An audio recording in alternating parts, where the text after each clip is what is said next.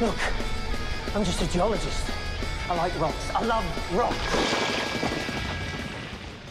All right, everybody. Welcome to the Geology Flannelcast. My name is Steve. Hey, everybody. I'm Chris. Oh, shoot. I was trying to think of a good intro, and this is my intro. Hello. And botched it. I'm Jesse. Hello, everyone. Welcome to the Geology Flannelcast, the premier geology podcast. Woo. How's everyone doing today? You guys doing all right? I'm feeling great Yeah. High on the hog. to semi-great. You know, All right. not saying awesome, but fairly good. Yeah. After I eat food, I feel much better. I did have a handful of Cheez-Its about 20 seconds ago, so I'm feeling pretty good myself. Yeah. You're good for about 5 minutes, and then you'll probably start. I guarantee you're not even going to realize what you're going to do. In the middle of the podcast, you'll just start crunching the Cheez-Its. Never. I am a consummate professional, my friend. All right. Anyway, let's get us back on track. Back on track. We got an action-packed show today. We're going to try something new today. So this is the first installment of a two-part episode. At least 2 parts. At least. We'll see how far we get today. Because Yes. we got an outline. We know where we're going with this, but we like to have fun too, and if we go off on some tangents, then so be it. Right. But we're talking about coal today, ladies and gentlemen. I brought up my coal hat just for this episode.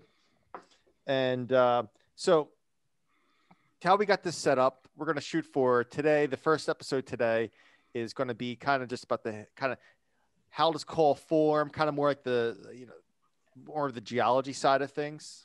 I guess the whole thing's geology really, but how it forms and how we use it, kind of a little bit the history behind it, I guess. And then next week, we are going to do a whole episode on the environmental impacts of coal. So Cool. Now, before we get started, why do you have a coal hat? And where did you get a coal hat? I found it. I got it at a gas station in West Virginia. There's no story about it. I just All right.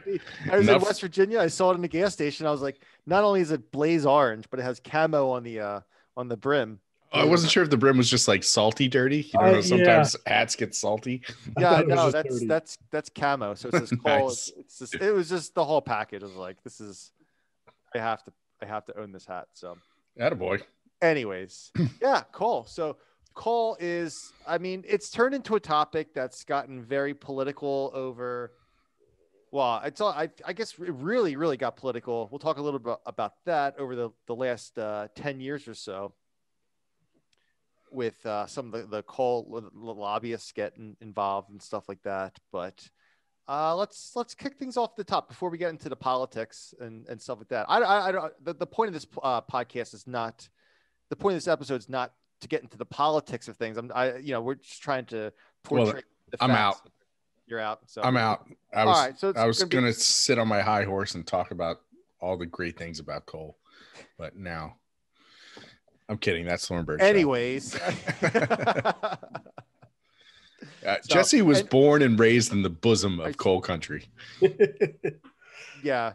So this is, I don't know. I thought of the idea. I was like, I don't know why it popped in my head to do an episode about coal, but it's kind of, it's definitely a geology topic. And I don't think we've even come close to touching this topic. We've mentioned it a couple times, maybe throughout. Yeah, we have mentioned it, but over the years. But I know exactly why you brought it up, because you wanted to just tickle Jesse's fancy. Mm-hmm. I just kind of wanted to just, wind them up and just let them go. I appreciate you staying on my good side. Yeah, that's what we're here for. All right. So how does coal form, Chris? Well, coal comes from it forms from like swampy environments, or you can also get it forming from like estuaries. What you need, number one, is vegetation. Coal comes from vegetation. All right, and you need this vegetation for it to die, and then the trick is to get coal forming. You don't want this stuff to decompose, so that's why we get coal forming in these anoxic environments. All right, so like things like let's say like a swamp, for example.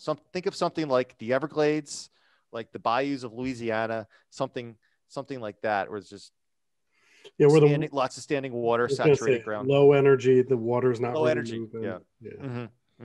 So when it's and the reason it's anoxic is because the water is not moving or moving very slowly. Any bacteria that's in there, basically, it's bacteria when it decomposes or breaks something down, it uses oxygen. And so if the water is stagnant, the bacteria uses up the oxygen in that water really quickly. And so that's, that's why if you have a fish tank or something, you need to put a little bubbler in or something like that. Mm-hmm. Keep that water moving, because the water exchanges with the atmosphere oxygen when it's moving. But if it's not moving. Bubbles, bubbles, bubbles, bubbles, bubbles. Yeah. For those of you who've watched Finding Nemo. So I've actually never seen Finding Nemo. I have What? nothing to add. I've never seen it. Put that on the list, buddy. Yeah. That's a classic. You guys both got kids. I'm trying to figure out if I watched Finding Nemo before I had kids. 100% did. Yeah. So I mean, yeah, it's pretty good. Finding Nemo came out in 2003. Yeah. Well, my oldest was born in 2009. So. Phew, man. Wow. Okay. All right. So back to this call thing. All right. So we're not done. we're not finished yet. All right. So. Right. So no bubbles, no breakdown. Yeah. So we got this. You want to minimize the decomposition of the vegetative matter, your plant matter material, right? So over time, you get more vegetative material piling up on top of that, and so this stuff becomes buried, right? And you bury it, and then then over time you start heating it up. Right? Well, Or you want to? Oh, I know where you're going to go. So go ahead. Well, I was just going to say two things. Swamps and estuaries are super productive. So things grow there like crazy. Mm-hmm. And so you have a lot of this turnover. So the biomass just falls and piles up. But aside from just piling up and not breaking down, you also need low sediment input as well. Yeah. Because you can't have like, I don't know, sand or sediment being deposited and mixing in. Yeah, something other than organic material, basically something other than carbon mixing in. You need just that. You need that organic material, and that's it. Yeah, just a really, really stagnant environment. Yeah. So think of like a swamp, lots of mosquitoes flying around, and just probably smells great in the not really kind of way. Yeah, but that is why estuaries and some back bays and swamps and they stink like that, because there is that anaerobic process happening, and it releases smelly gas, sulfur, and you smell, especially like at low tide when the upper layers sort of start oxidizing and breaking down, and you're smelling that degassing and whatnot. Yeah. Anyway, sorry to interrupt. So, all right. So when we start forming coal, the first thing, before you even get to coal, the first thing that forms is peat, right? It's this material called peat. And we're going through what's known as the coal rank, right? So we're kind of going to get into the whole, I guess you could say kind of like a spectrum. Would you consider it like a spectrum, guys? Or it's just, I guess. Yeah, sure. The spectrum of coal. I never referred to it like that, but I was just thinking about that just now. All right. So the first thing that forms is peat. All right. So peat's not coal. All right. It's like, at this point, it's like 50% carbon. It comes from these like shallow deposits from bogs, mosses and grasses. And it forms over the order of like several thousand years or so. So peat's pretty common. Like you can go buy it at, wherever your local nursery or whatever. You can use it it's a great mulch for your garden. But that's just, it's basically what peat is. It's partially decomposed organic material. Yeah. Right? And the way it turns into peat is that as you pile up this organic material, it starts to compact and it starts to de-water. So it dehydrates, and you're basically the volatile, so gases and liquids, water in this case, or carbon dioxide, come off of it. And they're what we call the volatiles. And so basically all you're concentrating are the organic material, the carbon that's left behind. Mhm. So when we talk about coal rank, we talk about essentially how pure or the concentration of organic carbon there is, or carbon, I guess. Yeah. You don't have to keep calling it organic.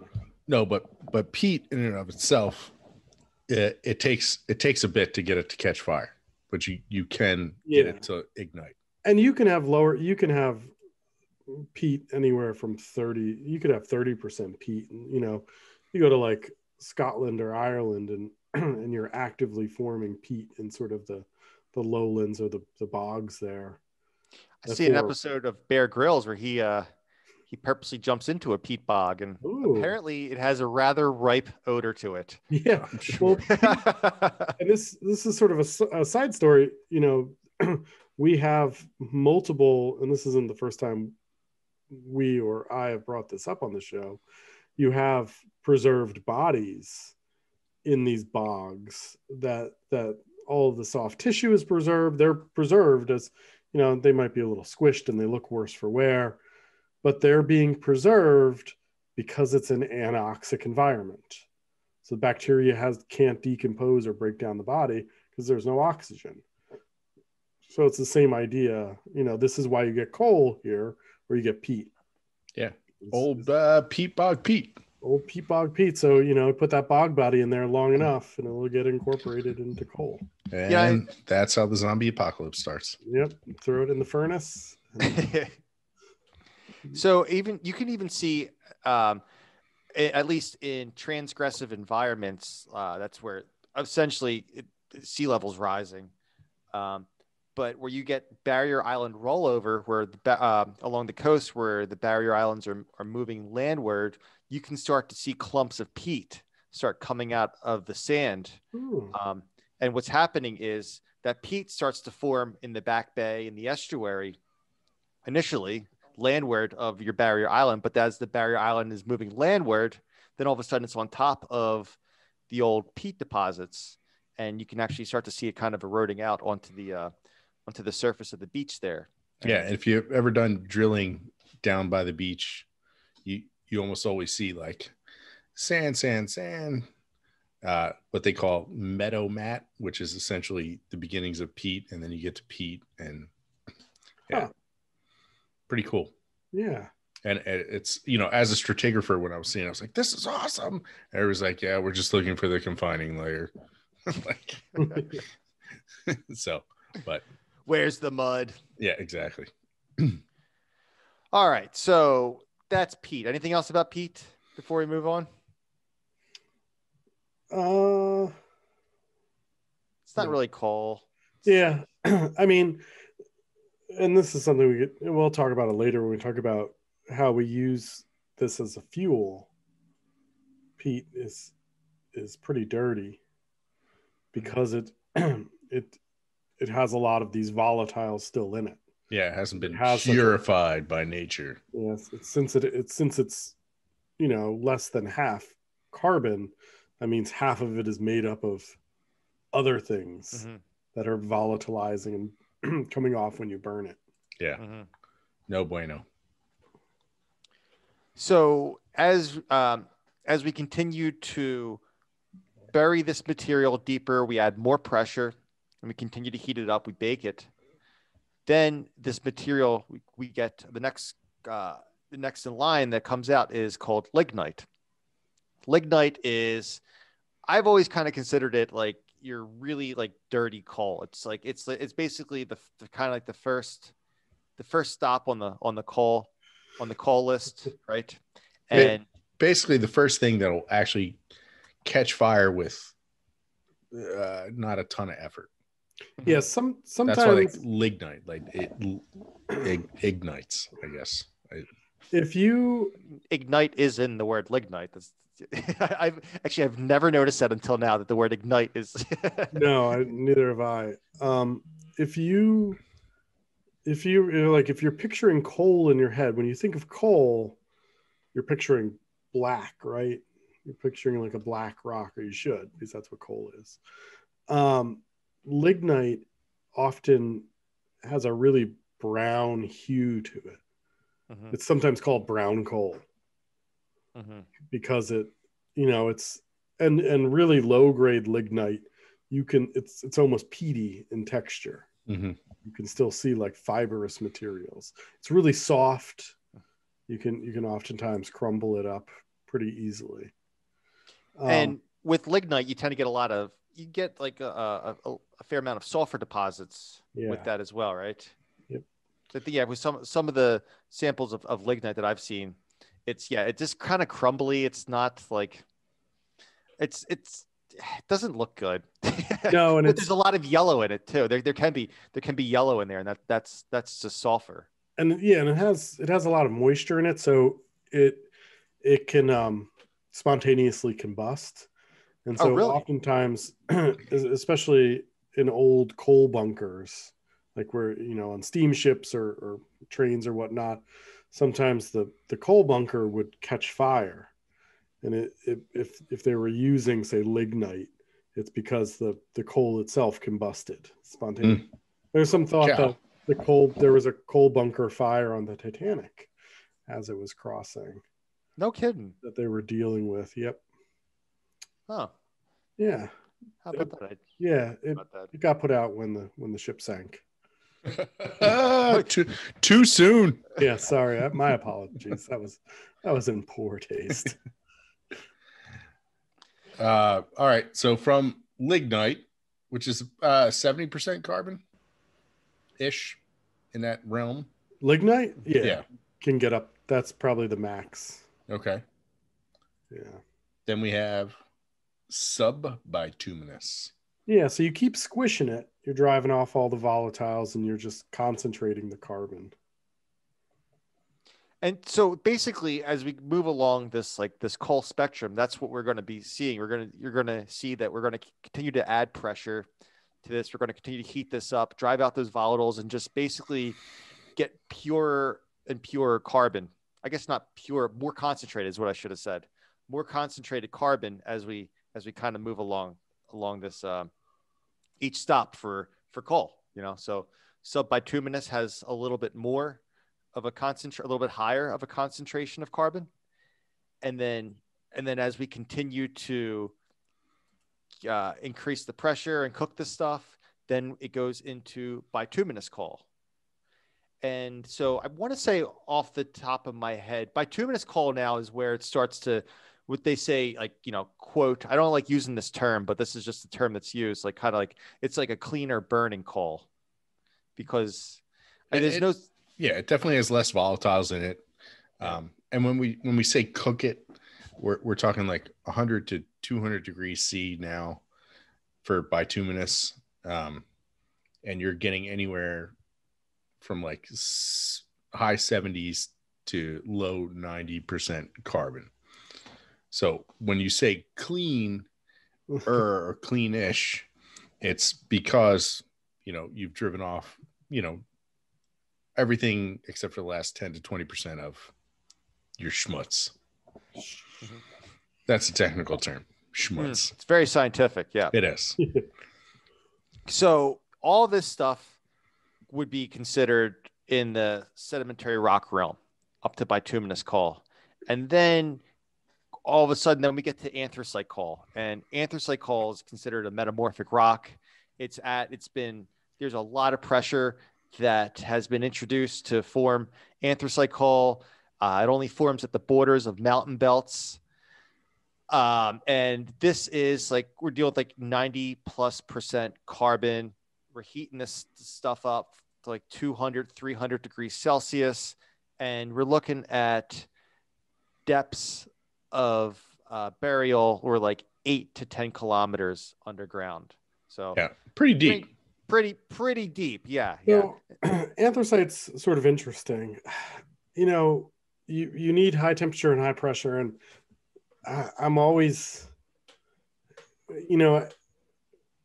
early on, I was always hesitant to call it a metamorphic rock. But I guess I'm on board with it now. Does it change properties? I mean, the bituminous technically changes properties. So one of the things with anthracite is that our understanding of how it forms is still up for debate. Okay. Where so there's some thought that, you know, when you're in these mountain belts, and one of the reasons you get in the mountain belts is that if you have high pressure groundwater that's getting injected at depth, and it heats up and it's interacting and basically cooking the material. And that's one of the ways in which it's thought you can form anthracite. So what I'm saying is I'm on board with calling it a metamorphic rock now. But I get my question, my very simplified definition of metamorphic rock is you lose the sort of stratigraphy structure, you know, kind of goes away. Well, but you don't. But I guess when I look at bituminous, you know, you can kind of see, I don't know. Yeah, I don't know. It's an interesting. It almost looks crystalline. Oh, anthracite? Yeah. Yeah, definitely. It's As opposed to just like your shiny and black. Sedimentary, just like. Yeah. That's a good point. That's a good way. Yeah, they're both, I would say both bituminous and they're diagenetic. They're being altered at depth. Yes. And yeah, there's compression. Yeah, I'm not disagreeing that it's metamorphic. I'm just saying I was always like, you know, you find it associated with sedimentary rocks that aren't metamorphosed. That is a good point. And also you know, the strict or the like intro to geology definition of metamorphic rock is you lose all structure from your previous realm, but they also find fossils in metamorphic rock because they'll be in like bends or twists or something that wasn't as pressurized or wasn't as heated. It's still metamorphic rock, but you still have a fossil. Well, how can you have a fossil if you lost all your, you know? Yeah. So and you don't find any fossils in anthracite, but you do in the surrounding, in the underclays and the shales. I guess you do find some slate associated. You do find a slate, which is metamorphic, associated with it. Yeah, like the fern fossils and stuff from or all the like Bear Valley, like the humpback. Yeah, the whaleback. Whaleback, that's what I'm trying to say. Whaleback, yeah. Yeah, it's an interesting it's interesting that it's one of those things where it's this topic and you think like, oh, you know, people have been studying coal for 200 years. It's one of the first sort of rocks people looked at with geology because of the economic importance with it and because of the access. Yeah, go back to our Hutton episode. Yeah, and William Stratus Smith was also working in the coal canals, right? Coal mines and the canals. But our understanding of exactly how anthracite forms is still, it's to some extent debated. There's different people have come up with different explanations, so it's interesting. Mm-hmm. I think so, at least. Well, real quick, next on our outline is how do we do an outline? Well, first I will say coal keeps the lights on, but how do we keep the lights on at the podcast? That's a much better segue than my outline one. Talking about the formatting formula, that's what I'm talking about. That's what keeps the lights on at the Geology Flannelcast. Yeah, that was awesome. I wish I would have done that instead. But anyway, formattingformula.com. Check them out. All of your word formatting documenting needs. Also, they have your own basically teach yourself videos at YouTube, which is formatting YouTube/C/formatting formula. I know I talked about this before, but I'm updating a document from the early 90s at work, and it has this like super funky thing where in Word now, it shows the word is misspelled. So I right click it, and then all the font squishes together, and it spells it correctly, but you can't read it because it's all squished together. And I was like, what is going on here? So I emailed the formatting formula. They said, just send me the document. They worked their magic. I don't know how they did it, but they did it, and they sent it back to me. And it went from like 12 different fonts also to one font, and 12 different font points down to one font point. Like, anyway, formatting formula, can't say enough good things about them. I know they are our sponsor, but I really do pretty much tap into their knowledge weekly to figure out, you think, oh, it's Word. You're just typing. How hard could it be? Well, apparently for a dumbo like me, pretty hard. So check them out, formattingformula.com or YouTube/C/formatting formula. But, even more important than learning Word is letting them know that the Flannelcast sent you there.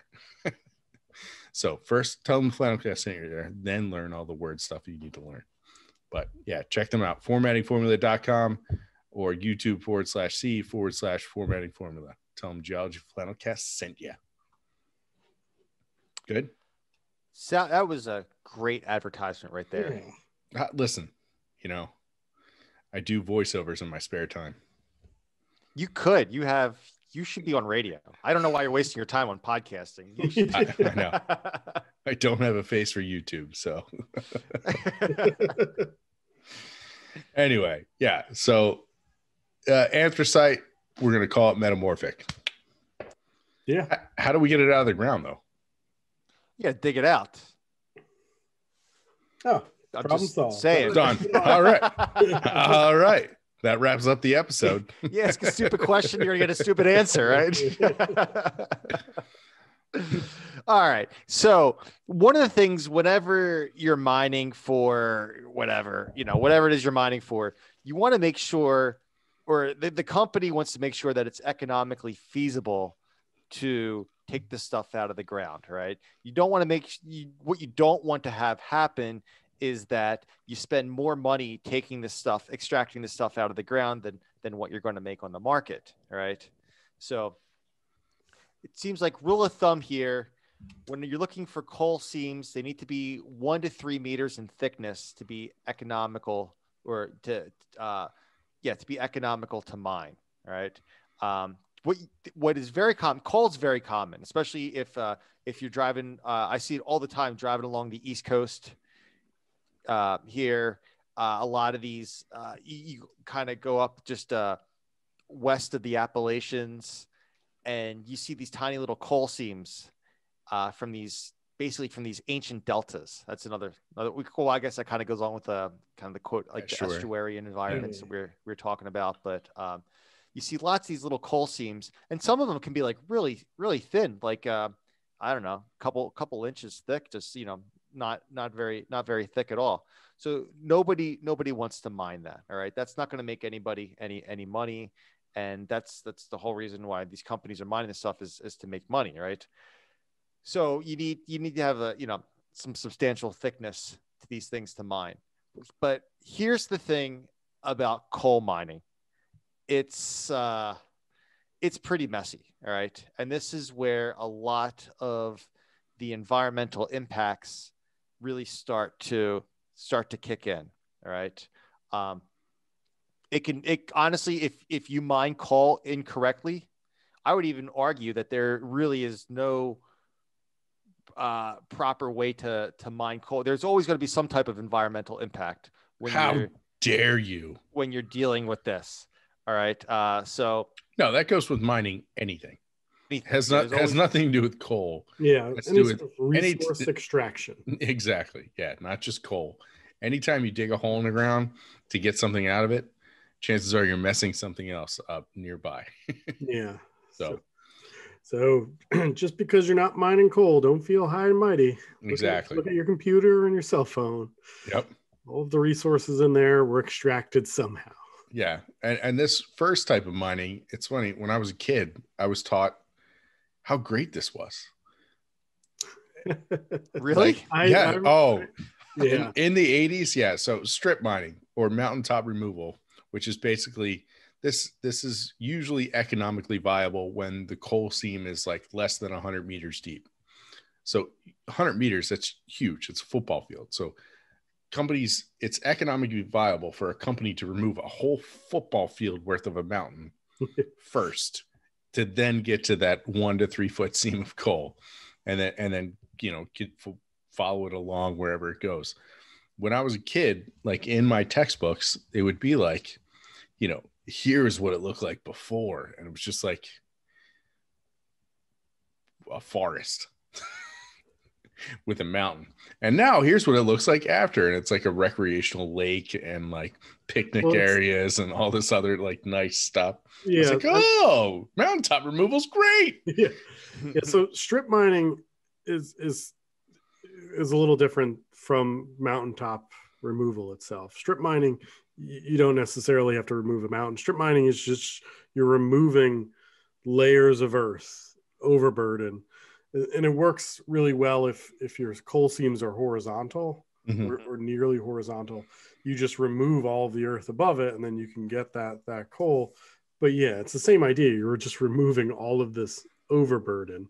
But yeah, a lot of times with mountaintop removal or strip mining, you hit the water table, and so then you fill up these big pits with water. And yeah, I remember seeing sort of these advertisements like, we're just creating recreation areas, and they're in parts where they're doing mountaintop removal. I want to say in West Virginia, they're putting a golf course on top of one. They're like, look at this. It's gorgeous. We took this useless forest, turned it into a golf course. And golf courses, by the way, have they got an environmental impact to them. Golf courses aren't just you get a lot of I guess all the chemical treatments that they use for the golf courses and stuff. That's not and the watering and the mowing the gas powered Water. mowers and Don't get me started on the golf carts. Yeah. Well, some of them are electric. They are powered by solar. They have solar powered golf carts? No. Or if you have no, they do have electric golf carts. Yeah. But I know about that. Yeah. So it's kind of strip mining and mountaintop removal is it's obviously pretty invasive, if you will, but they to do that, they have these huge shovels or drag, they're called drag lines, or you can have the old ones were steam buckets, but these things just massive. And the dump trucks to haul out this material, they're just these massive dump trucks that are called Euclids or Ukes. And so like growing up, some of the back roads would take you, between stripping pits and whatnot. And you would always have to watch because the Ukes would cross the road, but the cab is on the opposite side. And so like, if you're on coal roads, there'll be signs that say like, drive on the left, because Ukes do everything in reverse because the cabin is on the opposite side. And they're like, what's the reason for that? For having the cabin great on the opposite side? No clue, but they're because they want to be like the U.S. Postal Service. I mean, right? It doesn't really matter. They're like 2 stories up in the air. They wouldn't be able to see if you were driving a little car anyway. Yeah, they're massive machines. Just they're so big. How big are they? That in stripping pits, that the shovel is digging down or removing this overburden, that when they remove all of the coal and it, and the geology tells them there's no more reason at a reasonable depth coal to get to, they'll just stop using that stripping pit, right? But it's more economically feasible for them just to leave the shovel in the pit. Yeah. And so like growing up, you could walk around the woods and these old stripping pits just have these huge shovels still in them. And sometimes they would fill in with water and you just see the boom sticking out of the water. made a really good place to climb up and dive off of. But Nice. Well, Yeah, that's what that's the is whole that children's book? Ugh. children's book. What are you talking There's a about? children's book about the steam shovel and he dug so fast and he dug so. are you talking about John Henry? He was a steel driving man. No, shoot, this is gonna kill me. Anyway, carry on. No, it's a I know steam he's shovel. gonna look it up right now. I vaguely remember what you're talking about. He but- went out of work because nobody wanted a steam shovel anymore, and then he found this small town that needed the new courthouse built or something, and he dug the courthouse faster. But he dug so fast and he dug so well. Mike Mulligan and his steam shovel. Yes, Mike Mulligan and a steam shovel. Look at you. This looks crazy. Because it was steam shovels were going out of Yeah. favor, and then he dug so fast, so he ended up at the bottom of the thing. And they're like, "Well, nobody wants steam shovels anyway. Why don't we just make him the boiler?" So he became the heating unit for that building. Ah, Now that I looked this up. This is an old book. This book's over 75 years old. I've read it to my kids many times. I can't believe I couldn't remember the name. I remember that I was looking at the artwork in this book. I remember this from like kindergarten, like being like a real tiny little kid reading this. Yeah, Mike, how about that? Mike Mulligan and the steam shovel, based on a true story, right? Yeah, I remember the author would give readings when I was a kid. I'm just kidding. Wait, how old are you?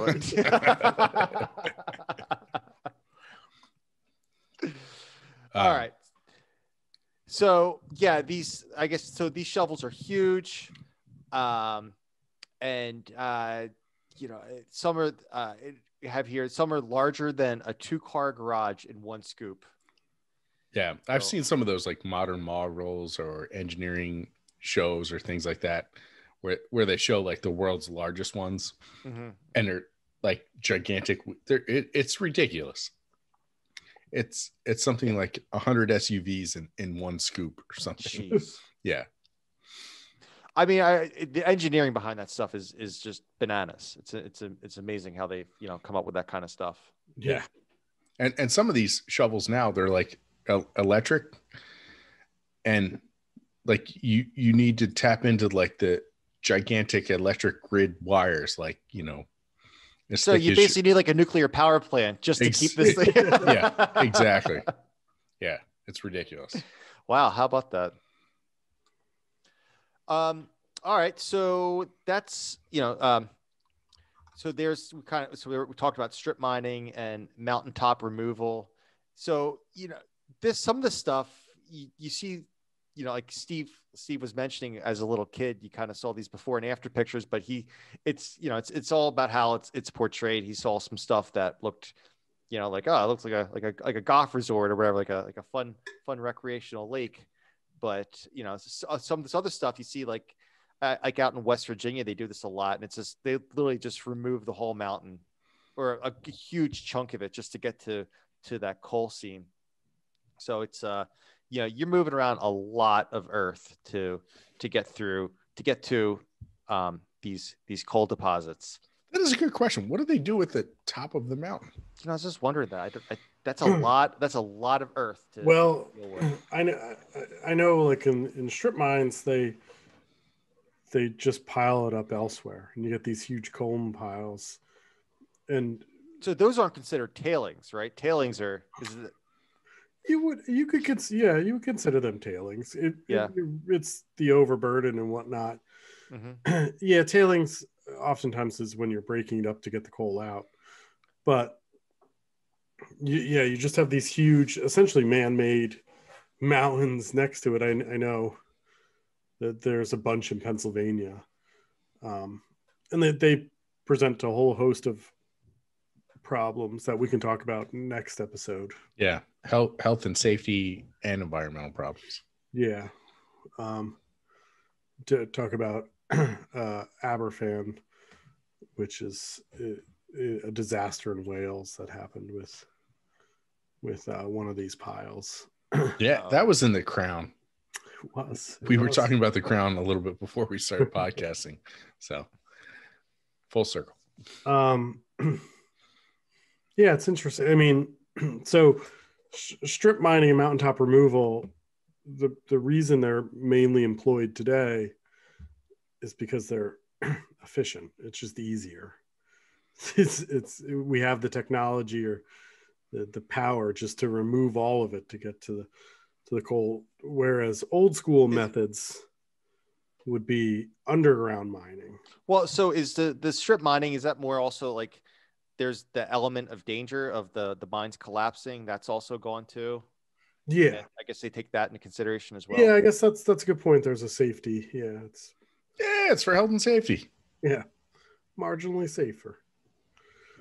So, but there's, you can also have the underground mining where like the old school stuff where you're carving out mine shafts and it's got to take the elevator all the way down, and it's hot down there. Yeah, it's still it depends on how deep you go, but underground mining is still, it's probably half of all coal mining is still underground. It's a big percentage is still, maybe not half, but in a lot of parts of West Virginia and Kentucky, you're still doing deep mining.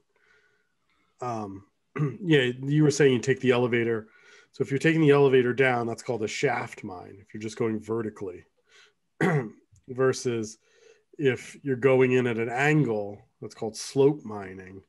You go in at an angle till you hit the seam of coal, and then you're mining the coal out. Or drift mining is where you go on the mountain and you know where the coal is, especially if the coal is nearly horizontal, and then you just dig into the mountain horizontally. That would be drift mining. And there's different ways when you're underground mining. You can either dig out the coal and you sort of leave behind pillars of coal that act as supports. Mm-hmm. They have they have machines now. I think they're called longwall miners and sometimes you'll see, especially if you see like West Virginian or Kentucky or southwestern Pennsylvania miners, where they're just attacking the seam of coal. So, you might be somewhere that's 3 feet high. And they have these really narrow motorized machines that go and they just carve up the coal and sort of spit it back on a conveyor belt. And as they move, the machine itself is bracing the ceiling. Oh, how about that? Yeah, it's interesting. There's a whole number of ways you can. And old school mines, they would put timber as a brace. They wouldn't use pillars. They would put timbers up to support the ceiling itself. And so like bootleg miners back in the day would go into a mine when no one was in there, and they would pull the timbers. It's called robbing timbers, and it would cause the ceiling of the mine to collapse. And then they would go in and pick through that material and get coal out. And it was like a quick and easy way to sort of get coal. Oh man, that's risky. The work of the mine. Yeah. Oh, sounds crazy. Yeah. I had a great uncle who was a bootleg miner. And so the story was told to me by my grandfather, but he was doing that.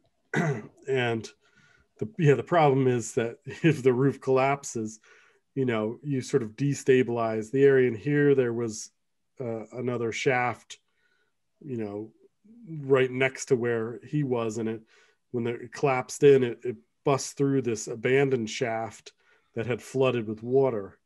And so all the water rushed in and flooded the mine. Oh, jeez.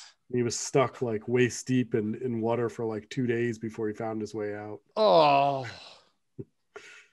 Anyway, and that's groundwater. That's like cold water. He gave up bootlegging mining after that. I would hope so. So deep mining is, boy, that's scary.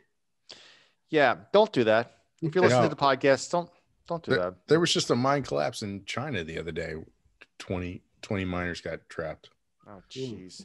And these miners that get trapped, you're down there it's pitch black. You can't see the hand in front of your face. I don't know if you ever been on a cave tour. Usually you get deep down into the cave, and your tour guide will shut off the lights, and they'll shut off the lights for, I don't know, 30 seconds to a minute or whatever, and it's like, it's creepy. It's a new level of darkness. Yeah. And then what is it? After a while, you start to hallucinate. Yeah, there's a name for that, where you start seeing like and they found there's like this there's a condition where if they found it with trapped miners, where they start seeing the same things, and it's like this. Oh, that's creepy. Yeah, there's a psychological, or there's a technical. Yeah, it's called ghosts. They're seeing ghosts. So ghosts in a mine, that you hear noises like pounding, or what they're called Tommy knockers. So, isn't that a Stephen King book? It is. So one of the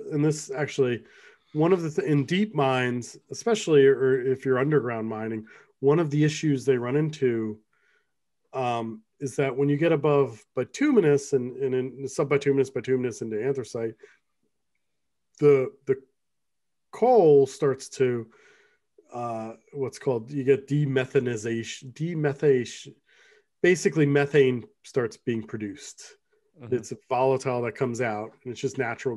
Methane is natural gas, and you get different types of gases that are produced from this material, and they're in mining they're referred to as damps, which comes from the German Dampf, which means the vapors. So you get the vapors. Catching the vapors. But they have sort of different names. But the big one, the scary one, is methane, and methane is sometimes called fire damp or coal damp. But it's you get this methane that builds up, and it's obviously very explosive, and so it just starts accumulating in these pockets underground, and that's one of the sort of the problem with underground mining. It's one of the reasons you get miners trapped is these combustibles. My favorite of the damps, however, is hydrogen sulfide, which rotten egg smell, is called stink damp. That was my nickname in high school. Yeah. I guess while we're on the topic of, this isn't in the outline, I'm totally improvising right now, but I'm excited. Yes. While we're on the topic, we have to talk about the term canary in a coal mine. So where that comes from, they were the miners used to bring in canaries, these little cages, and they'd carry them down to the tunnels. And what you don't want having happen is a buildup of gases like carbon monoxide in these tunnels, because it'll kill you, right? And it's stuff like that. It's a silent killer. So what happened was the gases would kill the canary before the miners, and so they see the canary dies, and they say, "Oh, we gotta get out of here." It's no bueno, not enough oxygen. So that's where that comes from. And they actually started to even industrialize the canary in the coal mine. Like they would put in ventilation shafts, and they would have canaries, like several canaries in cages in the ventilation shaft.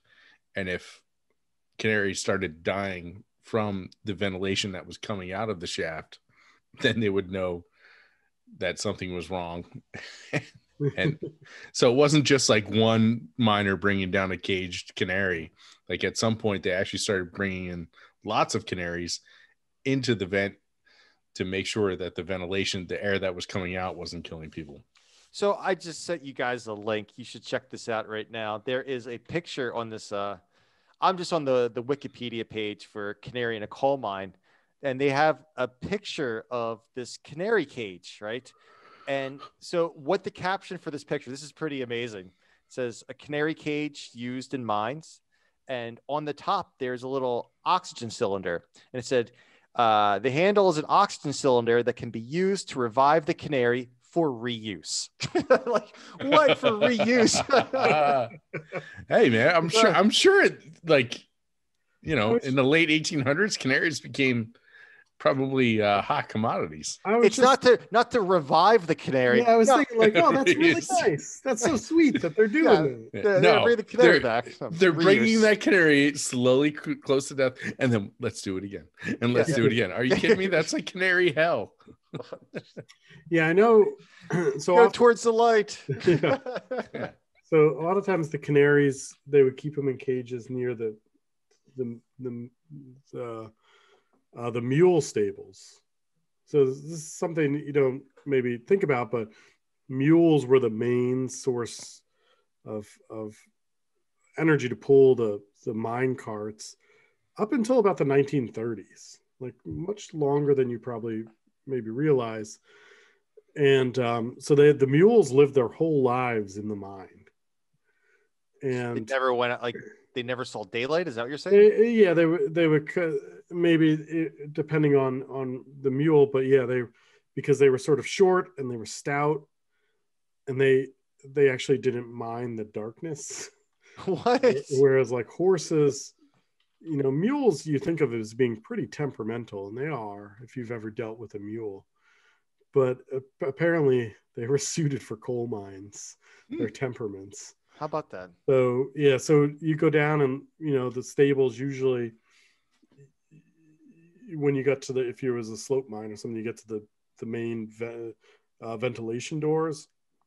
So there'd be sets of doors, because you really have to control how air flows to make sure it's ventilated, and people recognize that pretty early on. And so when you got to the first set of doors, usually your stables were were close to that, but you go in and you have these stables and you would have canaries there. You just have all these bird cages.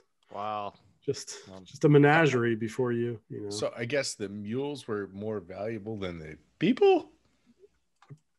I mean, I don't want to say yes or no, but it sounds like it. Here's a good picture I just sent you, Olive. So, fun fact about coal mines. Do any of you guys know when and where the first coal mine in North America kicked off? No, but this just made me realize I forgot to talk about the story about anthracite coal being discovered, but yeah, go on. All right. So the first coal mine in North America began in New Brunswick, Canada in the early 1600s. Whoa. Good day. Yeah. Put another shrimp on the barbie. Isn't that Australia? Yeah. Austria. Geography Flannelcast here, right? Yeah. All right. What's your story about anthracite? What do you want to say? What did I want to say? Well, so anthracite was discovered. I think I've told this story. I don't know if it was on the podcast or on a Patreon episode, but there was this hunter trapper who was hunting and or trapping, as you do, near where I grew up in Pottsville, Pennsylvania. And so the legend, I don't know if it's apocryphal or not, but his name was Nico Allen, and he fell asleep basically on the Broad Mountain, and he woke up and the mountain was on fire because the campfire that he had made before he went to bed was on like an outcropper on a seam of coal. Oh, so anthracite, and maybe we'll save this for the next episode. Yeah, about the fires. Yeah, well, and its use sort of in the Industrial Revolution and whatnot. So that was in the late 1700s. Oh, that late or that early, I guess I should say. Yeah, 1790-ish. That's awesome. Yeah, it's a good story.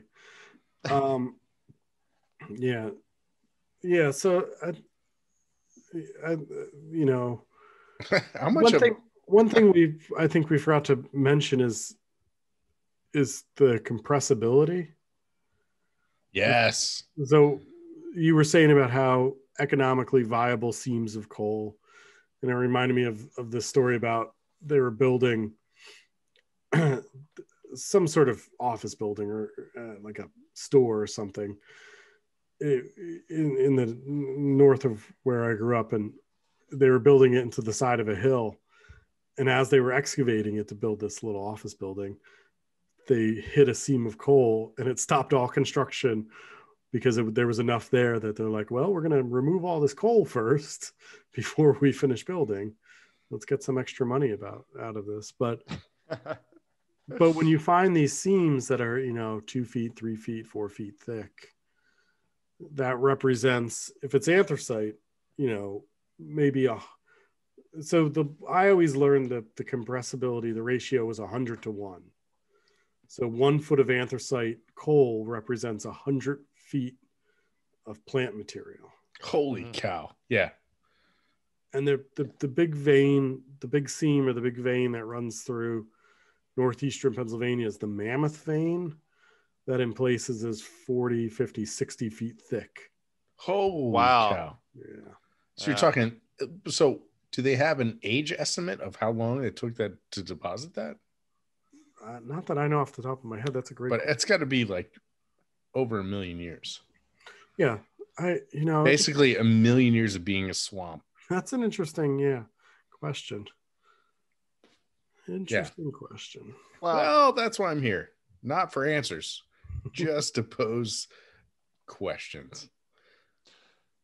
So, but yeah, that is crazy that it takes that much stuff to get compressed and squished and, basically dewatered, and everything is taking out of it essentially except for the organic material.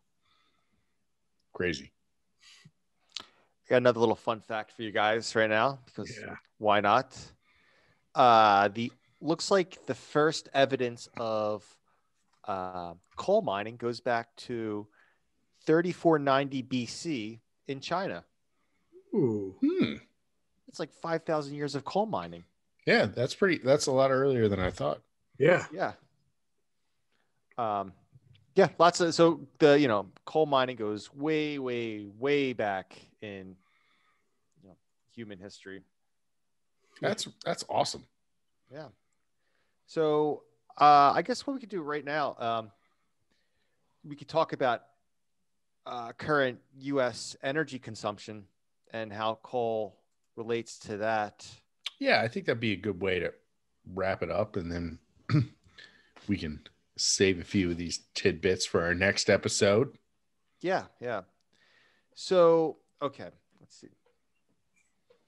Right now in the United States, as of 2019, coal. Chris, it's 2021. It's 2021. Come on, man. But the numbers from 2020 are not in yet. All right. All right. 2020 just ended the other week. I'll give you a break. All right. So it looks like as of 2019, coal made up 11% of U.S. energy consumption. And so then, and if you break it down, so most of the use of coal goes towards electricity. Yes, right? Like 90% of 90%, that. Yes. Goes to electricity generation, which I didn't realize that when you generate electricity, like half of that is lost. It just never it's never used. No. It's just like lost through like inefficiencies, heat or inefficiencies, or just the transfer of, transmission lines. Like, so of that 11% that's gone to electricity, only like 5% of it actually makes it to your outlet. Yeah, there's it's just amazing. I was never aware of that either. Yeah, how much is just inefficient. Yeah. All right, and then also of all the sources in the United States, this is also just for 2019. Like I said, the numbers for 2020 aren't out yet. 2020 just ended 13 days ago as of this recording. I'll cut you a break. I need those numbers now. Carry on, buddy. Carry on.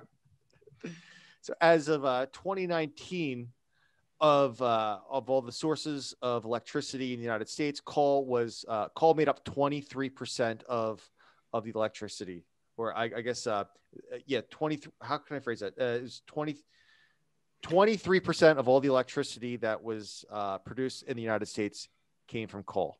All right. So we got natural gas was actually 38%. Like coal was 23%. Nuclear power was 20%. Petroleum was 1%. And then your renewables were 17%.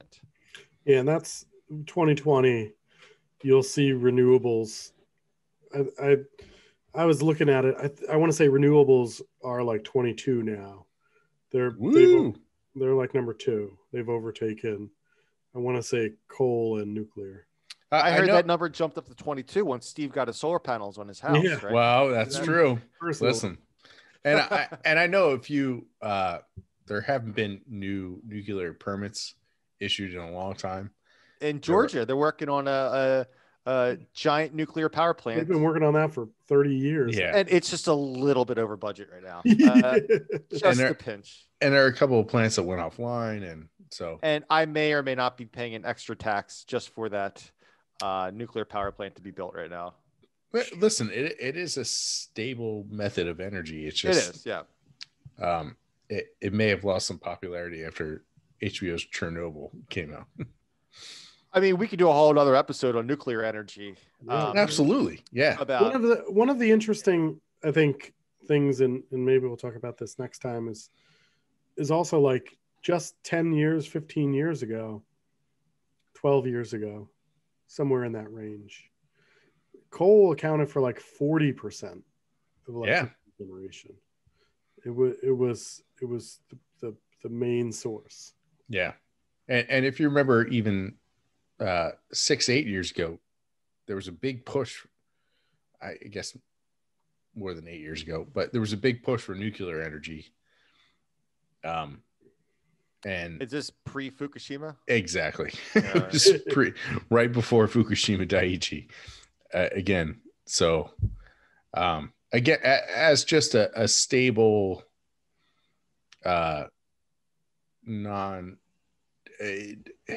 once it's built, non-carbon producing energy basically, platform. I mean, anything that we use for energy is going to have its pros and cons. Yes. Right. There's no free ride. There's no free lunch, as they would say. Even things like, something you might think is like, super clean, like solar, we still have to get the parts for the solar panels. We still need to extract resources to create solar panels. So there's no such thing as a free lunch when it comes to energy production. Nope. And speaking of energy production, where in the United States does most of our coal come from? It comes from Wyoming. Yeah, most of it comes from Wyoming. 40%. Which is interesting because coming from Pennsylvania, West Virginia makes up 11% and Pennsylvania takes up 6%. I really thought Pennsylvania. Well, I mean, these are 2020 numbers. If you were talking, 1880 numbers. Yeah, 1880. We'd be crushing it. We're number one. But there's an interesting story when it comes to environmental remediation about Wyoming versus the East Coast, West Virginia and Pennsylvania and Kentucky, which we'll talk about next episode. Oh, now you got me on the edge of my seat. Yeah. I wish we were doing the next episode right now, but guess I'll just have to tune into the next one. This next episode, like we said, we really need to just devote a whole episode kind of to the environmental stuff associated, or the environmental impacts associated with this, with coal mining and the use of coal. There's a lot. There's a lot going on. There's a lot of stories about just like crazy stuff that happens when you mine coal, and just kind of some of the direct effects and some of the indirect effects as well that are associated with just using coal. All right. So We real have quick. entire towns have been just totally abandoned and destroyed. Well, all right. All right. All That's enough of a teaser. right. All right, let's wrap it up. So production, most of it comes from Wyoming. A little bit comes from West Virginia, a little bit comes from Pennsylvania, a little bit comes from others.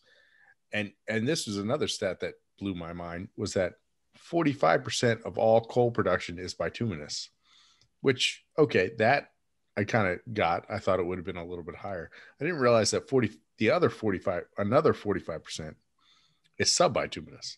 Yep, dirty. So essentially, like, either not quite bituminous or lignite, like dirty coal.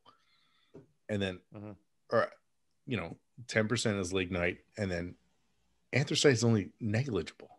Yeah. Is it really not that much anthracite in the world? No, this isn't the world. These numbers are the United States, and these Okay. 2019 numbers in the U.S. But the majority of anthracite globally is in Pennsylvania. Right. Or I guess maybe our partner over in England. No, it's Pennsylvania. Is it? I wasn't sure, just based on the Appalachian. Yeah, no, they don't have much. Okay. In the way of anthracite, and part of that is anthracite. It burns a lot hotter and it burns, quote, cleaner, but it's more tough, bang for your buck with the anthracite. It's tough to ignite, and so it's not used a lot, say, in electricity generation. Just easier to use bituminous. It's harder to mine and extract anthracite. So anthracite's a lot of times it was used. It was used in heating homes. It was because it burns so hot that it was good for boilers and things like that. So that's sort of one of its main uses was boilers, and it's used a lot in steel production, like that's specialty steel. So you would coke it and then make it specialty steel. But one of the things they use it for currently is filtration systems. Sort of interesting. Activated carbon? Yeah, they're using it in some of these higher tech filter systems. Huh. How about that? Wow. Yeah. Interesting. It's also used in specialty pizza ovens. That's random. That's no, I have seen that. Like, I've seen ads for that. I'm like, coal-fired pizza. I'm like, how are these people not worried about getting sued? Like, it's got to be. It's delicious. Stop it. Have you eaten it? Yeah, of course I've had coal-fired pizza. Mister, I haven't left my basement in a year. Eats coal-fired pizza? Oh, no, I haven't had it in over a year. No, I understand that, but you'll eat coal-fired pizza. Yeah, it's just an oven. I mean, you're just burning it in the oven. I mean, I guess, but you're not worried about, like, I guess if it's anthracite, I guess it's probably just as clean as natural gas. And you know what? You just said Jesse hasn't left his basement in over a year. All right. I just did them. It's 11 months. He hasn't left his basement. All right. cut me some slack. Come on. Give the guy a break. But you have to count the early 2020 just natural winter hibernation period for Thornburg. Yeah. My sleepy time. Yeah, exactly. All right. Well, I think that just about wraps it up for the first episode on our little mini series on Can we quickly mention my new sweet shirt? That's a sweet shirt. Where did you get that shirt from? From the geologyflannelcast.com website. Hey, were you able? It looks like you were able to customize that T-shirt a little bit. I did. I it's funny. I ordered it right after Christmas, right before New Year's. I was like, you know what? I'm going to get a green T-shirt with the red flannel. It's going to be a sweet holiday T-shirt that I can wear every year. I heard you're going to mod it to have like the flashing Christmas lights on it too. I might possibly. It depends. Mm-hmm. It depends. It depends on how fat I get between now and next Christmas. So I'm already, I ordered it and it fits great. But now I'm already worried with the amount of beer that I'm drinking in 2020 that 2021 is not going to be any different. And I'm going to gain another 20 pounds. So But other than that, yeah, that and drinking my coffee out of my new Geology Flannelcast coffee mug. I'd show you my stickers, but they're on the back of my car right now. I'm telling you, anything I need, hoodies, masks. So we got the long sleeve tees, short sleeve tees, hoodies. You go to geologyflannelcast.com, click on merch, and check out all this fun stuff that we got. For you old people, merch means merchandise. It's not. It's just you. You're everybody knows that. Okay. It's not true. There's some old people who don't know what merch means. Okay. Well, for Steve, merch means merchandise. But so if you'd like to help out the Geology Flannelcast a little bit, you get some cool Flannelcast gear out of it. Helps us out a little bit. Helps us, some of the upgrades and stuff we're planning on with this podcast. But also, if you'd like to, another way to help out the podcast is to become a Patreon member, a Patreon sponsor. We have several tiers, starting at just $2 a month, less than a cup of coffee. I got Starbucks today, and look at you. Allegedly, I got potentially a coffee from a Seattle-based large coffee company. I treated myself more than $2. You treated yourself. I treated myself to a cup of Dunkin' this morning. Ooh.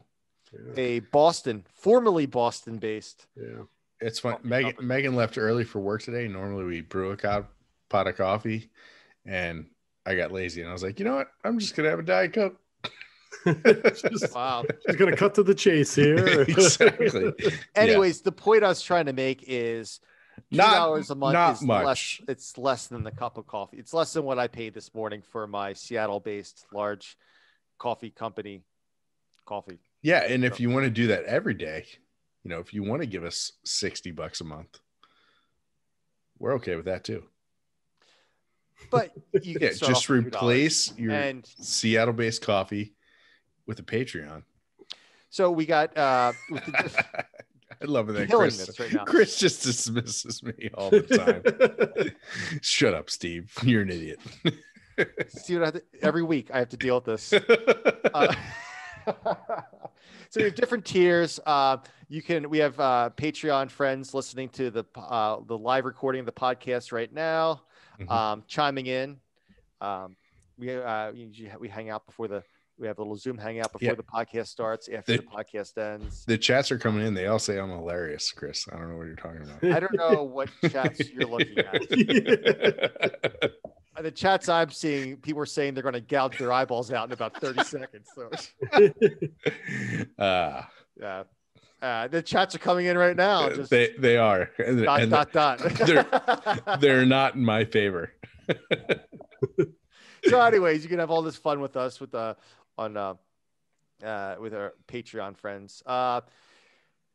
So if you have every once in a while we'll do a listener questions episode. So if you have any geology questions, send them our way. Once we get every once in a while we'll just have a whole episode where we answer questions, and so you can submit those on geologyflannelcast.com.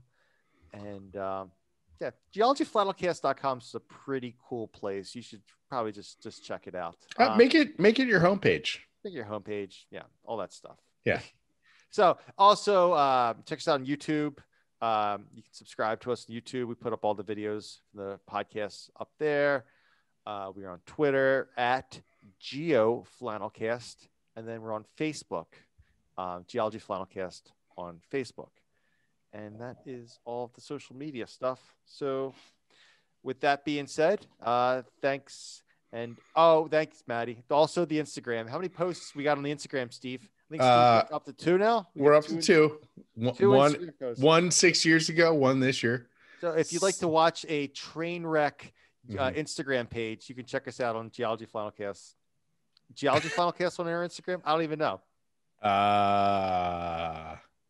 I'm going to leave it up to Maddie, our Instagram follower, our one Instagram follower. All But right. yes, So we're getting there. Instagram needs some work. All right, you kids. I'm getting there. Thank you, Maddie. Thank you very Geology much. Flannel Class. Geology Flannelcast on Instagram. Yes. All right. Thank you, guys. It's a bad Instagram page. We're getting working there. on it. We're working on Come it. on. You can say that, but if you're not doing anything, nobody's working on it. We're in the storyboarding, brainstorming. Yes. Okay. We Well, really want to put together a full product. I was not aware of any of this storyboarding, so Oh, thank you for listening. Listen, you already do too much, Chris. We try to help you out best we can. You're right, and my stomach ulcer can prove that. Right. All right, everyone. Thanks so much for listening. We love you guys, and we'll see you guys with part 2 of the call episode next week. So stay tuned for that, and take care. Be safe out there. Bye. Bye. Goodbye.